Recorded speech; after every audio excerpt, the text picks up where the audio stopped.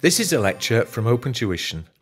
To benefit from the lecture, you should download the free lecture notes from opentuition.com. Okay, we're still on chapter 8, which is accounting for overheads.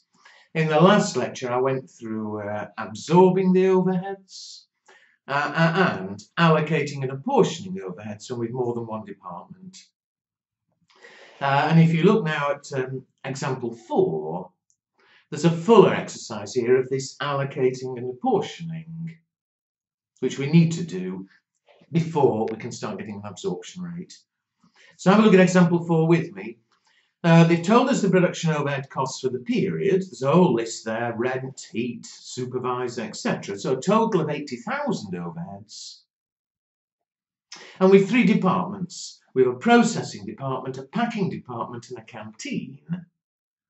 And there's a bit of information below: cubic space, net book value equipment, number of employees. And what we're asked to do here is to allocate and apportion the overhead costs between the 3 departments. So we're not actually going to get an absorption rate, we don't have enough information. But it's this allocating and apportioning. In example 3 it was very easy, there were only 2 costs to deal with. Here it's a bit more involved, it'll take slightly longer. So let's go through. We're going to split the overheads. So what I'm going to do, I'll have a column for the total. And again, with 3 overheads, 3 departments rather. So I'll split it between processing, packing, and canteen. They're all departments in the factory, so processing is making, packing is packing, canteen is to feed the workers. They're all departments in the factory. So let's go through one by one. First of all, the factory rent is 20,000. We want to split that between the 3 departments, and we're going to have to use that information we're given at the bottom. The cubic space, the value of equipment, NBV is net book value. It's a bit unfair for me to type it here because it's a paper F3 term, but it simply is the value of the equipment. And the number of employees. Well, on that information, surely the most logical way of splitting the factory rent is to base it on the amount of space each department uses. And so how much space is there in total? There's 50,000 for processing, another 25 in packing, another 5 in canteen, so a total of 80,000. And so we'll split the rent on that basis. There's 80,000 in total. Processing is 50,000 out of 80, so we'll take 50 80ths. And 50 80ths of 20,000 is 12,500. Packing, 25,000 out of 80. It's going to be what? 6 to 50. And finally, canteen, 5,000 out of 80, which is going to be, I can go to my head, 1250. And so that's how we'll split them. Does it add up? 12,500 plus 6,250 plus 1250. Yes, it does, 20,000. What about factory heat? Well, in real life, there might be better ways of splitting, but on the information we're given, surely the only sensible one of those 3 at the bottom is again to do it on cubic space. So there's 5,000 in total, but to do it on the space as before, so 50 80ths to processing, 25 80ths to packing, 5 80ths to canteen. So what does this come to? 50 80ths of 5,000 is 3,125. 25 80ths is 1,563. In this sort of exercise, do it to the nearest dollar. 5 80ths is 312. We're not worried about a dollar rounding either way. Those 2, we were apportioning, we were sharing the rent and the heat, in this case based on the space. The next one are the supervisors. Well, we've two. The processing department supervisor is 15,000. And here, surely, it's not a question of sharing it. That's a supervisor in processing, so we'll put it straight to processing. We're allocating the overhead.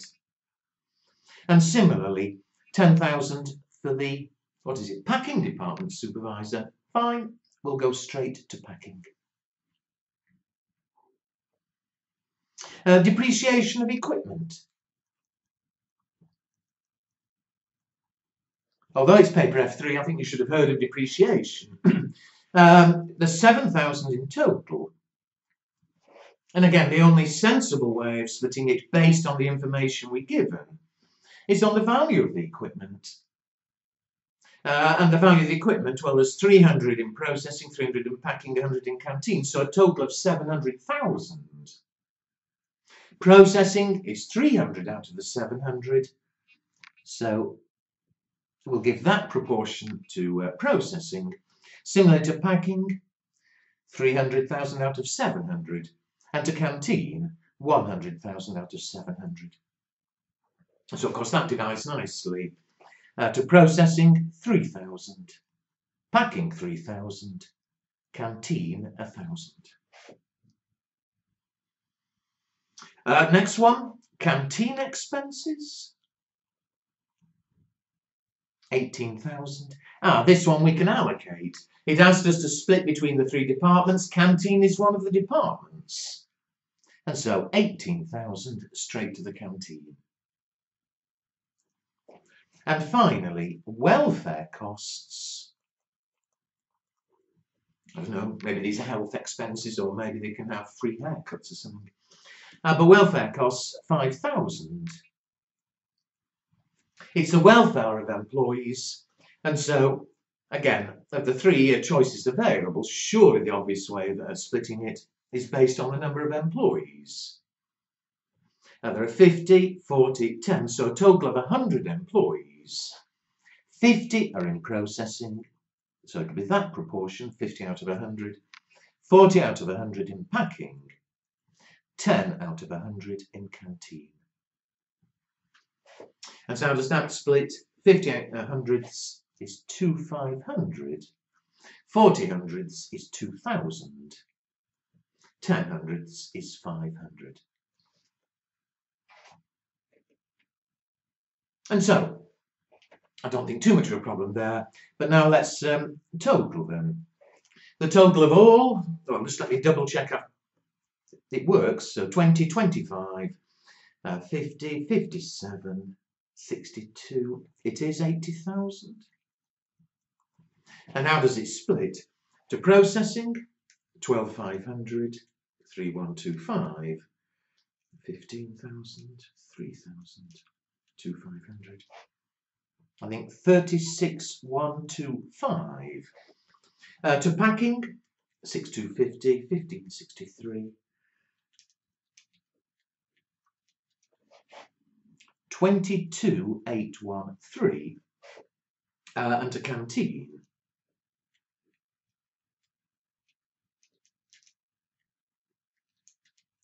I think 21,062, and I'd better check the add up. 36,125, 22,813, 21,062. Yeah, it is 80,000. That's so lovely. I mean, that takes a bit of time, obviously, when it's only a 2-mark question in the exam. So I doubt it'd be that long. But also in the exam, instead of wanting the total for all three, they could give you a slightly shorter version of example 4, perhaps only with 3 of the overheads, but just ask you, what's the total for processing? And so, you don't need to waste time doing all the packing and canteen and adding up. They'd just be after that figure. Anyway, before I leave this one, just one more thing. Although example 4's finished, it wanted us to split the overhead between the 3 departments. Remember from what we did in the previous lecture, that in real life, you'd then be carrying on and working out an absorption rate, a cost per hour. However, when we come to work out the absorption, if you think of that last example where there was assembly and finishing departments, to absorb the overhead, we only need, or what we need rather, is the overhead in the actual production departments. And in this example, processing and packing, they're involved in actually producing units. But of course, the canteen isn't producing anything at all. The canteen is an overhead of production. The canteen's there to feed the workers. So it's an overhead of the production. But again, the canteen department isn't actually producing anything. The first two are production departments. The canteen is what we call a service department.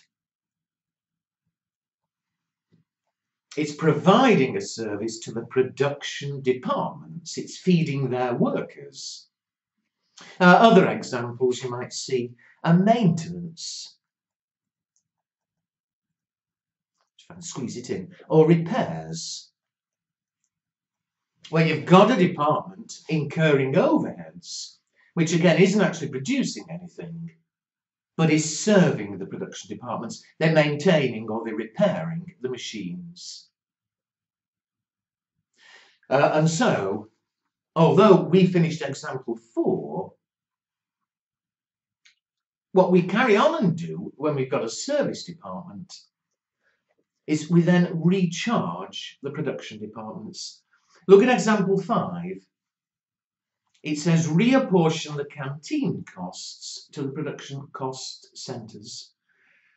So we know how much in total we're spending on the canteen, 21,062. But again, the canteen is doing work for the production department, for processing and packing. And so we take that 21,062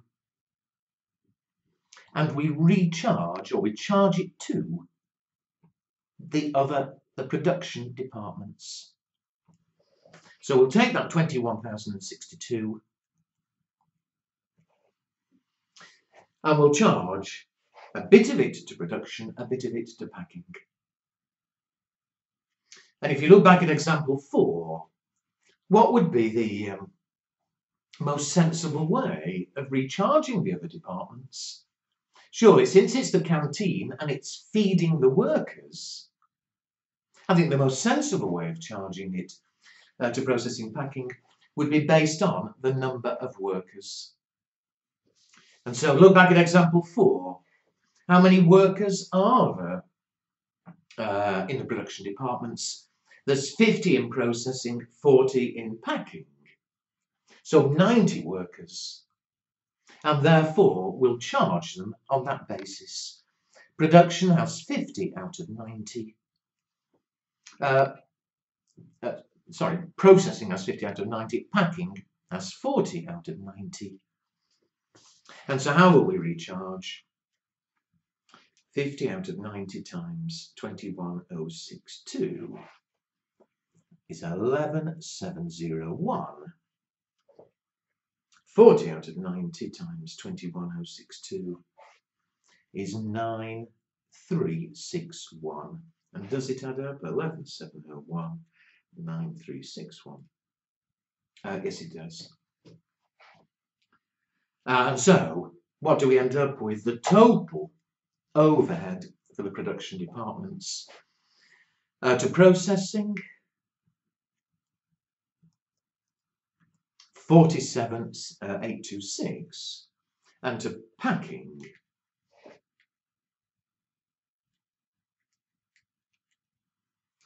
32,174.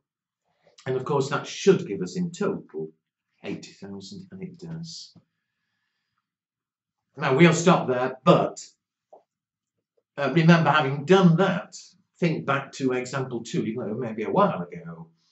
But if we have the information, we'd now look to see how many hours there were in each department, and we could work out an absorption rate for each of the production departments. And then we could go and do the cost cards for whatever it is we're producing. Okay, so I think I don't think that's too bad. However, there is one more problem, which will take me a while, and so again I'll break the lecture and show you in the next lecture. But one more problem that can be is when with more than one service department. You'll see in the next lecture. It can be a little bit of fun trying to sort it out. But I hope that one's clear there. We split overheads between all our departments. If there's a service department like the canteen, once we've got the total, we then recharge it to the production departments. Anyway, as I say, I'll stop that lecture here. In the next lecture, the last lecture on this chapter, we'll deal with service departments, but where it's a little bit more exciting.